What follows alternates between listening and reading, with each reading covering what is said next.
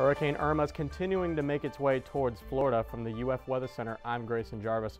Irma moved through the Leeward Islands earlier this afternoon and is currently sitting a little bit north of Puerto Rico. Now, the eye did not go through the island, so it was saved from the brunt of the storm. However, it is still dealing with a severe threat from it. We'll tell you more about how it affects Florida here in a few minutes.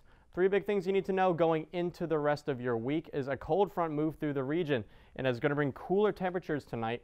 Followed by, on Thursday, we can expect drier air as a result of this cold front. And, of course, we are tracking Hurricane Irma.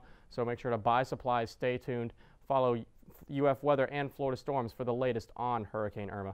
Let's talk about the temperatures that you can expect going into the rest of tonight. The lows, 69 degrees in Gainesville, 70 in Bronson, 72 in Ocala. Starting to feel a little bit more like fall throughout the state. And we do have some chance of an evening thunderstorm, especially in the early morning hours throughout the region going into tonight. It's mainly around 2 a.m. or so it's not going to really affect anything at all, really. Around Gainesville, Bronson, Cedar Key, these small little cells that are going to be dissipating fairly quickly, not really much of a threat to anything. And throughout the rest of Thursday, no real storms are predicted throughout as a result of this drier air making its way into the region.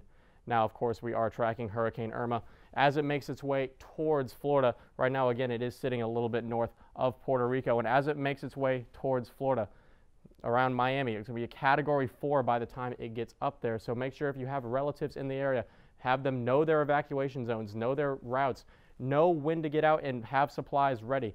We don't need to see anyone dying if everyone just follows what officials say. And by the time it reaches north central Florida, it'll be around a Category 3, so it's still a significant system. Again, keep in mind, watch for emergency broadcasts, listen to officials when they tell you to evacuate if they do so.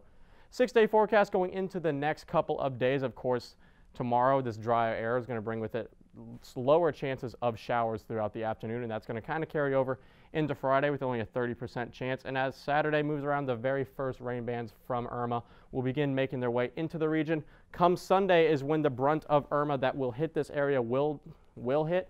So keep in mind, again, watch for falling debris. Make sure that you are staying aware and keeping updated with Florida Storms and UF Weather. By Monday, for the most part, it will have moved out, and by Tuesday, Irma will have moved out completely from the region.